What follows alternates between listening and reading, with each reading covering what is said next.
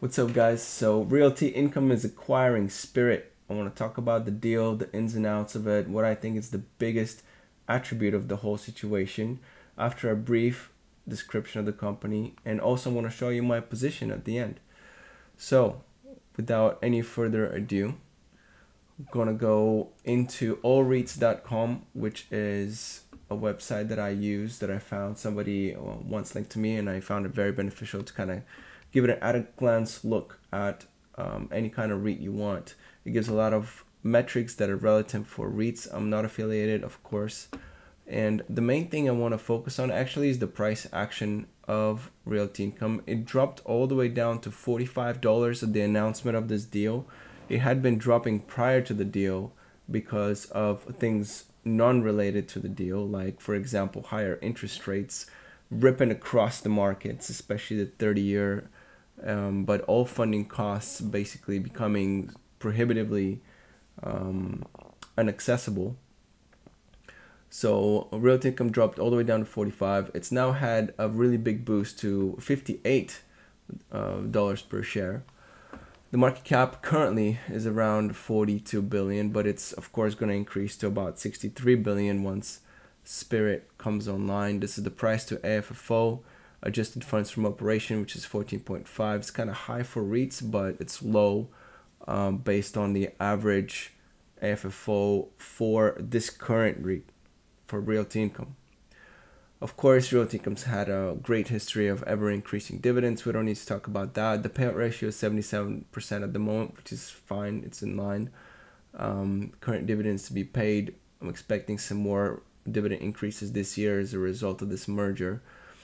The AFFO per share has been kind of slowing down a little bit, which had been a bit of a concern for the REIT, but it's still going to be beating inflation, and it's with reinvested dividends. I'm anticipating it to beat the S&P 500 for many years to come.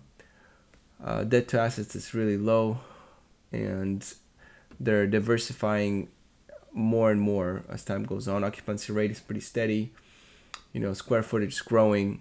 Largest tenant by percentage is dropping. All these things are very, very good and healthy. And I like the fact that they're mostly concentrated in the US. So let's talk about the deal. If you want to find out about the deal, all you got to do is go to the website realtyincome.com and then go into the investors tab, and then you can find it under investors presentations, annual reports and proxies, investor presentations. Once you click on it, you'll come up with this tab right here. So first, by the way, I strongly suggest and encourage all of you to read through this presentation so you can kind of make your own conclusions. But I'm going to tell you what I got out of it, right? This is why I'm making the video, so I can tell you my opinion, what I got out of it. So the main things that I was looking for here is, well, first of all, their overview. They're claiming things like, efficiencies as a result of the merger, about 50 million, and then approximately 30 million of synergies, including stock-based compensation, etc. So resulting into approximately 3 cents per share, which is, I think, kind of meaningless. The transaction is expected to be 2.5% accretive to Realty Income's FFO per share, which is good. I think mainly the efficiency comes due to the fact that the dividend was higher. That's not why, but as a side note, the dividend that Spirit had to its shareholders is higher than the one that Realty Income is going to give it. So it's a net win, I think, for Realty Income holders. So also the other big attractive plus and benefit for Realty Income is that it's growing in size. And as a REIT grows in size, company grows in size, period, it inadvertently has more access to better debt capital and lower rates. So I think that's going to be really good for Realty Income moving forward when it comes to their acquisitions, because they're just basically buying stuff like crazy. They really want to grow in size and get even better and better funding, and size does matter when it comes to this industry. So here is a really good overview of what is joining Realty Income. So the orange/red bars are what Realty Income already had. So tenants like Dollar General, Walgreens, 7-Eleven, Dollar Tree, etc., FedEx, Lifetime. And the blue area is what Spirit is adding. So they have a lot of the same tenants in their buildings, and Spirit also has, kind of like this single building type of holdings with a single tenant, and they have a very similar structure to Realty Income. In fact, one of them you could argue is modeled after the other. And it looks like this is actually not the most encouraging part of the deal. I don't like that Spirit is adding more Dollar General, Walgreens, and Dollar Tree, because the discount stores have been suffering from online competition and they're not doing great. The other thing, so I was looking for actually more 7-Elevens, but Realty Income is bringing all those along. The Wynn Resort is fine, gaming 2.2%. I actually like that acquisition. Many people didn't. And then what I did like though is the addition of Home Depot.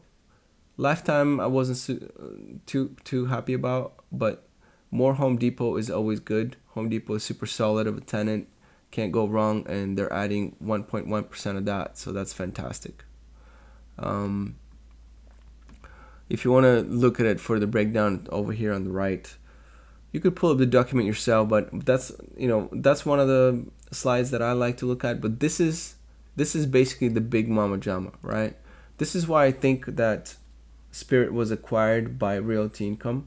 It's because of the debt schedule. Okay, so let's look at this debt schedule here. You can see how complementary the debt schedule is to Realty Income's, right? The blue again represents Spirit, and the orange represents Realty Income. So first of all, nothing due 2023. That year is already behind us. We're in 2024. 1.8 billion super manageable due, and you can see how the blue is added here when it's low, right? There's not a lot of debt due in 2025 for Realty Income, and boom, here comes another 800 mil from Spirit. And then this year is kind of heavy. 2026 is heavy for Realty Income, but not a lot coming in from Spirit, only 300 million extra. And then 800 million, 400 million, and again, look at how all the ones that are really low, like right here in 2029, for example, there's a 400 million extra from Spirit, and then another one is 950, 454, so I think it really helps that the schedule basically is very complementary. Another thing that's really good, and why I think this acquisition happened because of the debt, is because the weighted average interest rate, basically is really low. It's lower for Spirit somehow than it is for, I think, Realty Income. And so I think it was a very, very good deal. And you can see how the highest year is 17.5% of the debt in 2026. The revolver here is 868 million, which is not very high. And then, that year is going to be tough, but I'm sure they'll find a way to refinance a lot of that debt. And then after that is just 11.5, which is 2027 is the next highest year. So we're really looking at really low amounts of debt, I think, relative to the size of this company now, which is enormous. And I think that they're actually free to do even more acquisitions, especially if they fund them with a date of 2029 and further. So if they can find a financier of some sort, to get that those deals done, I think they could make it happen. I mean, they continue to buy like crazy, and maybe they're looking at other REITs now. They're looking at other companies. I mean, because otherwise it's just too slow to acquire properties on an individual basis. They've decided to do this, and I think this is a fantastic deal for them. Now, I'm not saying that all things clear and everything is going to be green ahead. Realty Income's had a really nice run from 45 to 58, but it could drop down further. I mean, it's all really dependent on market rates at this point. The 30 years has dropped, and the 10-year has dropped, but they might rise again because the Fed has given no real indication of when they're going to drop short-term rates. And I think the long-term rates dropped in anticipation of that, but there really hasn't been any consensus. So I think the market's actually priced in a little too many drops too fast. And so the markets, especially REITs, usually run counter to the debt market. So as the rates rise, the REITs will probably drop, just like any other housing related stuff, really. So that's my assessment. I think that it's a very good deal for Realty Income. Mainly, I think it's because of the debt schedule. It is 2.5% accretive, as they claim, but we'll see how much of that is going to be realized with the next quarter's numbers. I'm looking forward to reading more about this company. I follow it greatly, and I'm finally going to be showing you my position. So I have a public account under Robinhood. Please don't throw shade on Robinhood, by the way. It's a very good broker now. It's got so many features that other brokers don't have, so I think it's actually very, very good. I have a video that I just made on a real big damage that I had on MPW, so that's my bad. But this position is holding very strong.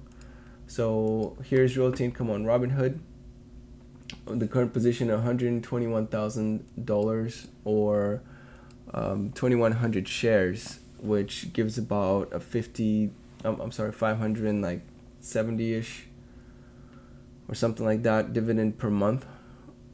And I do have one call option sold, and then I have some call spreads that hopefully will give me some profit by, I think, May. Currently I'm up $50 on them. I was down like 500, but now I'm up 50, so hopefully those materialize. I'm betting that in 5 months the markets will look even more positive, hopefully, than they do now. So we'll see how that goes. So that's my position. I'm really invested in this company. It's my largest position by far, especially on the public account. Some of the other positions, like I mentioned, medical, MPT or MPW, ticker symbol MPW, and then Main Street Capital is another big one, and a small position of Verizon at the moment, which I'm looking to exit pretty soon on the 19th of January. All right, well, that's about it. If you want to check out any of the other videos that I do on these, all kinds of tickers, feel free to do so. I actually looked back at some of the ones that I've posted and had a pretty good hit record, amazingly. It's probably like 60 or 70% of what I thought was going to happen actually materialized. Unluckily for me, though, MPW has been a really big hit, and I just made a video about it, of how some news dropped on it where it's just not looking good. So if you're a REIT investor and you hold that in your portfolio, like, I feel for you. I'm suffering big losses with you. All right, that's it for now. Hopefully you enjoyed this and you got a little bit more insight into the latest and greatest of Realty Income. It's a little bit old news. The deal happened last year, but it's going to come into effect this January. So I feel like the timing is not that bad. All right, look forward to your company becoming, billions of dollars more valuable. Peace out.